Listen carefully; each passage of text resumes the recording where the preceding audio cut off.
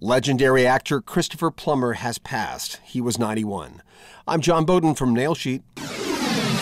The actor, known for hundreds of roles, but most notably for The Sound of Music, died today, February 5th, at his home in Connecticut. He was 91. Lou Pitt, his longtime friend and manager, released the following statement. Chris was an extraordinary man who deeply loved and respected his profession, with great old-fashioned manners, self-deprecating humor, and the music of words. He was a national treasure who deeply relished his Canadian roots through his art and humanity. Of course, we'll mention many of the roles, but there was Captain Von Trapp and the Oscar-winning musical, The Sound of Music. And most recently, he won an Oscar in 2012 for a supporting role in the film Beginners, and made him the oldest actor in history to win a supporting role Oscar. He made his first film appearance in 1958's Stage Struck. He was born Arthur Plummer in Toronto in 1929. He was the grandson of John Abbott, Canada's third Prime Minister. Christopher Plummer grew up in Quebec, speaking English and French fluently.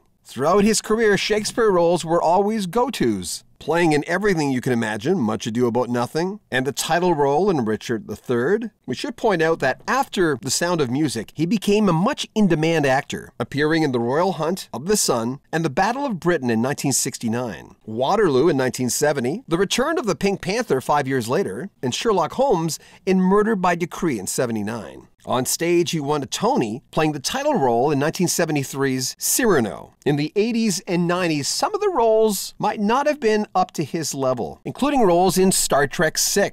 He also played in 12 Monkeys. In 1999, he played Mike Wallace in The Insider. Interestingly, by the time he reached his 80s, the roles got better, receiving an Oscar nomination for The Last Station. He was an amazing performer and one of the most interesting men. May he rest in peace. What are your favorite roles? Did you ever have a chance to meet him? Share your memories. So make sure you comment on our video, subscribe to our channel, and share our videos. I'm John Beaudin, and this is Nail Sheet.